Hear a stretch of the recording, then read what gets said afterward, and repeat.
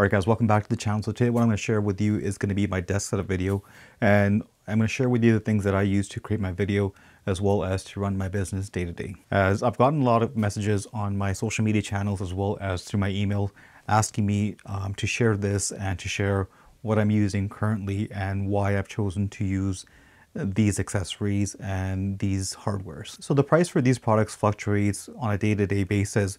So if you want to get the latest price for all of these products, so make sure you check out the links in the description down below. And once again, if you do like tech videos just like this one and accessory recommendations, I highly recommend that you do subscribe, because I know a lot of you are watching this video and haven't subscribed to the channel. It really does help the channel grow, and it does not cost you anything. And one more important thing is that if you have any recommendations for things that are helping you to create content or run your business, let me know in the comment section down below the products that you're using or the different hardwares. Let's start off with the most important thing, the centerpiece, which kind of I built my desk around, which is going to be this M1 Mac Mini. So I'm not going to go into too much detail about the Mac Mini as well as the unboxing and the review. The review is still coming out for this Mac Mini, but I've done the unboxing. I'll leave it in the description down below for you to check out afterwards. But for my build, I've gone with the 16 gigs of RAM, the 1 terabyte of storage, and unfortunately I only had the option of choosing the silver option, not the space gray. I personally would have preferred to have a space gray option because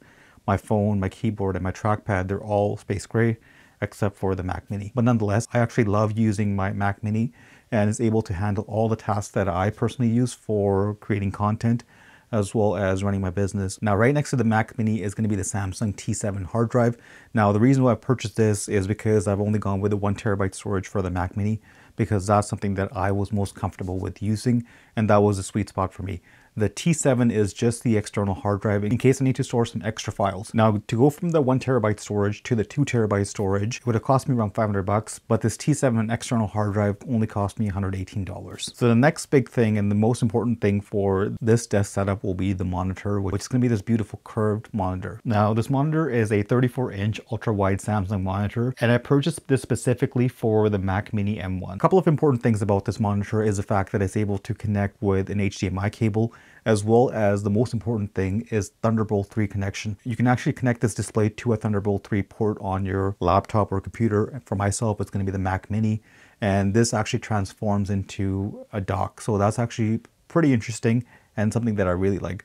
But unfortunately right now, I'm only using the HDMI port, because if I am going to use the Thunderbolt 3 port, I'm actually sacrificing one of the 2 ports available on the Mac Mini at the present moment. So this monitor is a 4K monitor with a resolution of 1340 by 1400. It's a great display. Everything is crisp and clear. Now, this display has an amazing resolution and an even better screen refresh rate. This is actually considered a gaming monitor, but I love it for the 100 Hz refresh rate. Everything feels super smooth. And like I mentioned earlier, there's a great way to expand the I/O ports by using the Thunderbolt 3 option, and you don't have to pay any extra money to buy a docking system. Now, with this monitor, it does come with speakers, which are not going to be amazing compared to an external speaker, but they do get the job done for me.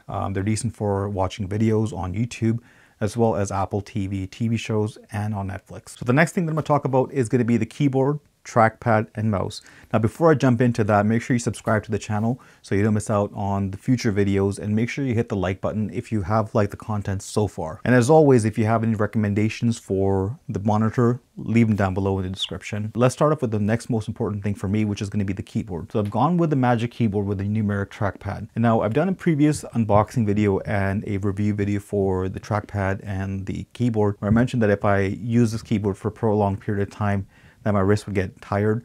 But that's actually not true, because I've been using this keyboard daily and I hadn't had any issues, with my wrist having pain, my arms hurting, or anything of that sort. And I personally recommend this keyboard if you're planning on purchasing a Mac with the M1 chipset, because initially I had some Bluetooth issues with my M1 Mac Mini, but with the updates, I'm not experiencing those issues. But I haven't experienced that same issue ever since these updates have started rolling in.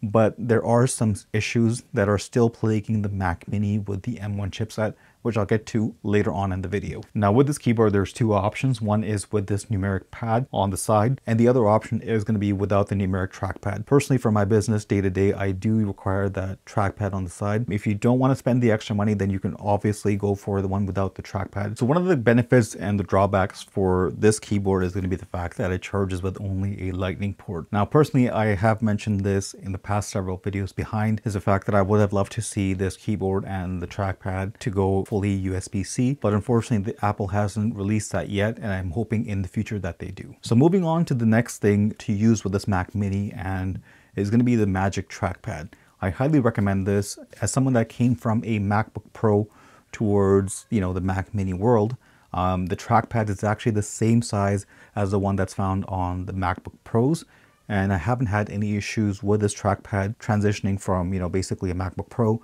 to a Mac Mini. It felt like the exact same trackpad that I was using on my MacBook Pro on this Mac Mini setup. And this is by far the best investment and the best accessory that you can purchase for the Mac Mini, any Apple product that it's compatible with. And one thing that I do have to point out is that this is such an amazing accessory, and anyone who uses this trackpad is shocked with how smooth it is and how amazing it is with the different gestures you're able to use on iOS as well as Mac OS. One thing I do have to point out with this particular trackpad is the battery life is not as great as expected, because I was expecting to be charging at least once a month. I'm finding myself charging it at least twice a week. So I don't know if I'm using this too much compared to what Apple has recommended, but it's not a big deal for me. If that is a big deal for you, let me know in the comment section down below. After using it for a week, it comes down to about 40% for me. Now, same thing with the keyboard. This trackpad is also powered through the lightning port, so you do have to have a lightning adapter to charge your trackpad as well as your keyboard. So talking about trackpads and keyboards, the next Mac Mini accessory that I recommend to anybody is going to be this Logitech MX Master 3. Now, I don't use it as much as my trackpad, but the reason why I have purchased the Logitech MX Master 3 is a much more comfortable mouse compared to the trackpad. And I use it when my workflow involves a lot of clicks, such as video editing or photo editing. It's actually perfect for me when my wrists get tired from using the trackpad. That's when I transition over to the Logitech MX Master 3. Now, as I mentioned, all these accessories do connect via Bluetooth. Switching from one accessory to another is no issue at all. I haven't noticed any issues where the mouse has stopped working, but rather the fact that the functionality of the buttons on the side, the gestures on the MX Master 3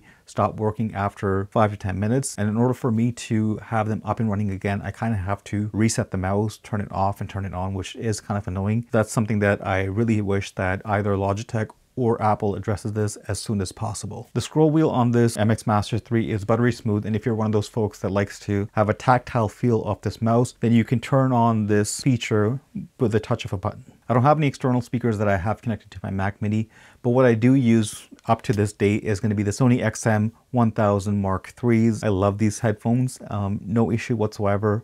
Still getting me like 20 to 30 hours of charge. Amazing audio quality. I haven't experienced any Bluetooth issues with these Sony 1000s with the Mac Mini M1s.